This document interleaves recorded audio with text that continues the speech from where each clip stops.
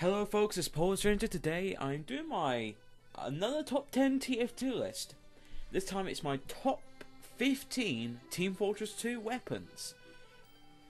Now these are the weapons or buildings I have looked on the workshop and I picked out, may be interesting to show. If you want me to do a top 10 Team Fortress 2 weapons 2015 or another top 10 list, maybe related to Dota or CSGO, with the workshop items, I will kindly do so. So comment down below. I may do a top 5 and then ask you guys at the end if you want one. So, with that said, link in the description for all these items. If I butcher the name, I have dyslexia and global learning delay, which fucks with my reading and writing and saying things. So, if I can't read, it's because of that, and apologies. So, with number 15 is LED Construction PDA. This is an interesting PDA. We don't really get PDAs that often. We rarely get them. We rarely get any buildings. I think the only new building we ever had was the Mini-Sentry, and that was it. We basically got nothing new from the engineer to build. Everyone knows the weaknesses and strengths of the Sentry guns and the Mini-Sentry, and we got all these nice PDAs and buildings the community has made, and Valve hasn't bothered adding them in. So come on, Valve, add them in, and I may reconsider changing my mind about you guys. So with number 14 is the D.I.Y. The D.I.Y. I don't know why I said die for some reason. It's a bit weird. But maybe that's how the way it's said. This is a rocket launcher for the soldier. It's a pretty interesting one, I have to admit. And it's a basic model. I guess it would have an interesting stats, you can say. Yet again, you don't really get a lot of the weapons in the workshop because people know that Valve don't barely add them. And usually when they do get to add them, they usually give them a well, you know what I mean. So in number 13 is a invisible watch called the Creator Blanche. I just screwed that up horribly. But if you can say that better than me, then congratulations, because you don't have dyslexia. So this is a Invisi watch for the spy. It's very interesting and lovely. We don't really get invisible watches that much. I think it's rare, like the buildings. Yet again, it would be nice if Valve add more of these type of weapons, because we really need new weapons for the games, even though they are trying to fix the old ones. The fog is a bit OP. Any case, so with number 12 is the Tidebringer. I'll just call it the Tide because I'll butcher the name anyway. It's a melee weapon for the sniper. Yet again, don't get much melee weapons for sniper that often. But it's a very interesting one, very pirate themed weapon, and it really is actually pretty nice. And modeling is great. You know, it's actually pretty good, and obviously with the cosmetics, it's really nice when you have the weapon which matches the cosmetics, because that's a great thing, because everyone likes weapons with stats, not reskins. So number 11 is the Shrapnel. I think I'm going to butcher this name as well. I'll just call it the bullet gun. Because it's a giant giant beeping bullet, which this weapon looks pretty sick and just damn amazing. A lot of poor hard work into it, and obviously the person who created it, kudos to them. This is pretty good. Apologies for butchering the name and swearing there for a bit. Yet again, if I butcher the name, dyslexia, because I have to remind a lot of people. Boy, oh boy, oh boy. But great weapon. So at number 10 is the Old Reliable. There we go, a name I can actually say instead of butchering it. It's an engineer wrench. Yet again, we don't get wrenches that often, but it's a very interesting wrench. I for some reason just gonna go went or rent or how the beep I was gonna say it. You know, I just hate butchering names. You know, it's an interesting wrench. I would like to see it in the game. And, you know, we don't get them that often. So yeah, come on Valve, add these weapons in. So at number, well, 9 is the, I'm going to call it the needle weapon. It's a sort of like the bone saw, as you, I presume you hit a player, and you can see right here, you got empty, you got full, and it's for the medic. Suits the cosmetic as well. I guess it would be an interesting weapon. Like, you can hit an enemy, you take some of their health, and then you put it into your teammates. And it would be kind of cool, actually, to have something like that. But we do have the Crusader's crossbow, and many other weapons. But, hey-ho, Valve could randomly add it, even though they haven't. So, at number 8 is a sort of an SMG for the sniper. I'll just say the last name of it, the Carbine.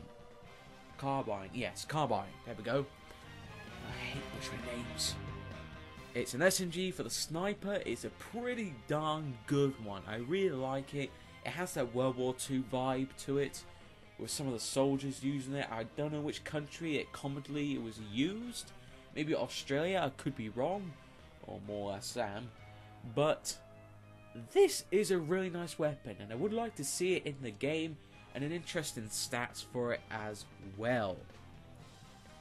Now at number 7 is Warfare Shotgun, and it's a shotgun for obviously the engineer, heavy, soldier, and pyro.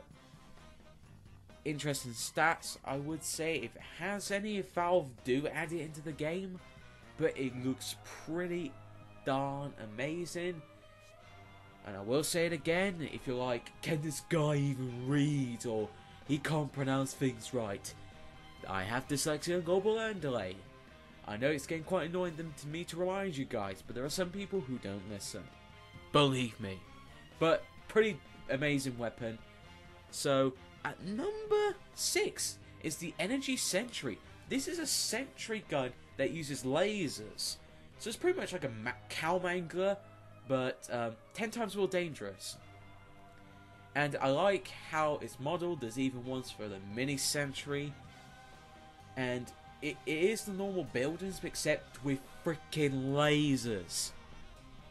Lasers. This should have been added in the Invasion update. If they added this in the Invasion update, then I wouldn't care if it was a reskin for the buildings.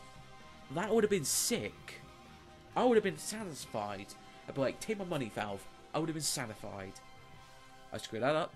Alright, and number 5 is the Piccolo. A lot of these names I can barely freaking read. My apologies. The future is now. It's another Invisi watch for the spy. A very futuristic one. As we can see on the right is a weapon for the spy and a revolver. It suits it pretty well. This particular watch can actually glow in the dark, and obviously other special things about it. Excellent modelling. Would be nice if we saw it in an update. Maybe the Invasion one, hint hint, but that's already gone. But a pretty good watch. And sorry for butchering the name. Embarrassing. So this is an unusual type of weapon. The Belly Buster. At number 4. The way this weapon goes is that you place it on the ground and it goes for usually the 5 to 60 seconds. And any player that is near the bomb just blows up like this scout. Dies horribly. And Soldier's like, what the f... And the Heavy's like, what? An interesting concept for a weapon. I guess the idea is that you place it somewhere that you know a player's going to go by. The player goes... And then the player goes by and then boom, they're dead. And it says right here, I guess it would have a simple damage radius, like its own, but hopefully it won't be spammable. So at number 3, the Scottish Wargear. Now this type of item is from, I believe, from a certain project that these group of people are making. It's an NVM project, and An interesting shield. Yet again, we only have 3, which the Tide Turner was the newest of the shields, and they completely buffed and nerfed into the shields. But this would be interesting to see in the game. If they had a gear sword, then I guess it would be very robotic, I have to say. Being a ghetto, pretty good weapon. Now this one has been in the workshop for a very long time, the Mini-Dispenser. Now we have a Mini-Sentry, but why don't we have a Mini-Dispenser? Now to Valve, I guess it would kind of make sense that an actual dispenser would be better, but most of the time you won't have time to put a full dispenser. It'll blow up. So having a Mini-Dispenser out and ready to heal teammates, it will be a lot better. It'll be quicker than a normal dispenser. So come on Valve, add it in. We want to see some new buildings into the game. You know, give it some spice, to make it interesting again, like you did by adding new weapons of the past. So at number 1 is the... I'm going to butcher this name. I'm just going to call it the Badass Rocket Launcher. That's what I'm going to call it. Don't criticize me. This is from the Iron Gauntlet project, which is being created by the community. This is just one of the sickest rocket launchers I've ever seen. It's pretty badass. It's got its own rocket model. The model's pretty amazing.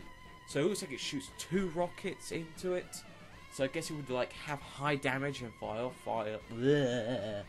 I just screwed up the name, but I'll let you guys decide what the stats would be.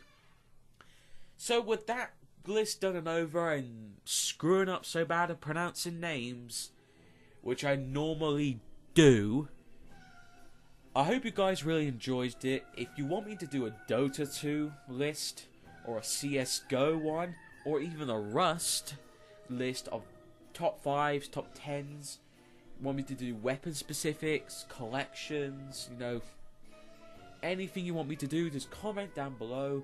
Also, what do you think of the weapons, and what stats would you give them, and which weapons would you really want to see in the game?